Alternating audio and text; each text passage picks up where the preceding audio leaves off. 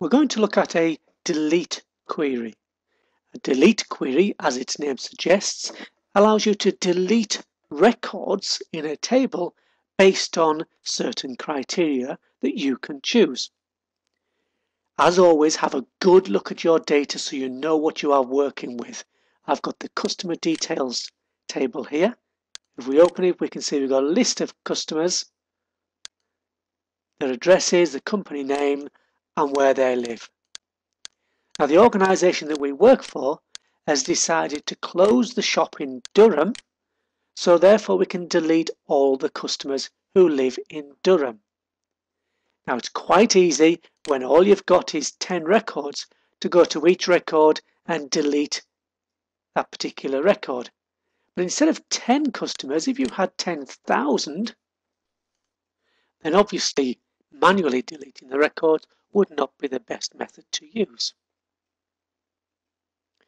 So let's see if we can delete all the customers in Durham without having to do it manually. And of course, the beauty about creating a query to do this is the query will be there for you to use over and over again.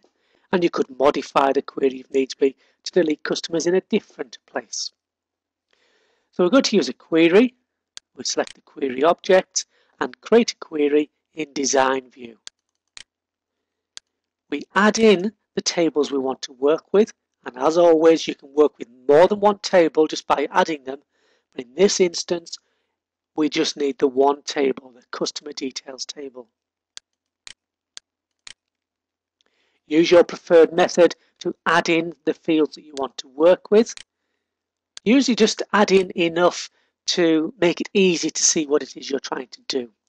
So I'm going to put in the customer's surname, the company they work for, the county, because that's what I'm going to build my criteria on, and have a look and see what that's looking like. Yes, it's very easy to see there my customers and the county that they live in. Switch back to Design View.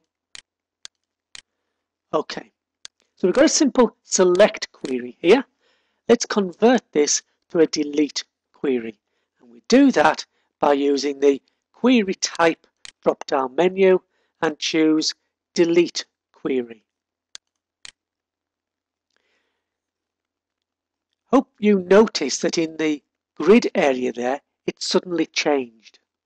We've now got a delete row.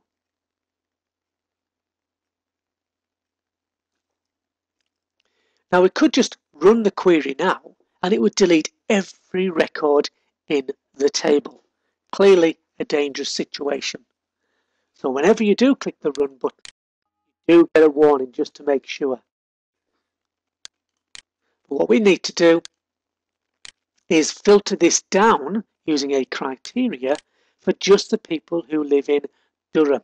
So in the county field, in the criteria row, we're going to put Durham. That will filter for just the customers that live in Durham. We can check that. Always check before running your query until you've got it perfect, and then you can use it over and over again without fear. So we'll have a look at Datasheet View, and yes, you can see there it's filtered out for just the companies that live in Durham. Switch back to Datasheet View. At this stage, once you know that everything is working fine, you could save your query. Always use a sensible name for your object in a database. And to make this work, you could either click the Run button, or you could double click in the query section the name of the query that you want to run. So double clicking this query here actually runs the query as it's meant to be run. So we're not seeing the data, it's just running the delete query. Gives you a warning, you say yes. Tells you how many records it's going to delete. Are you happy? Yes, we are.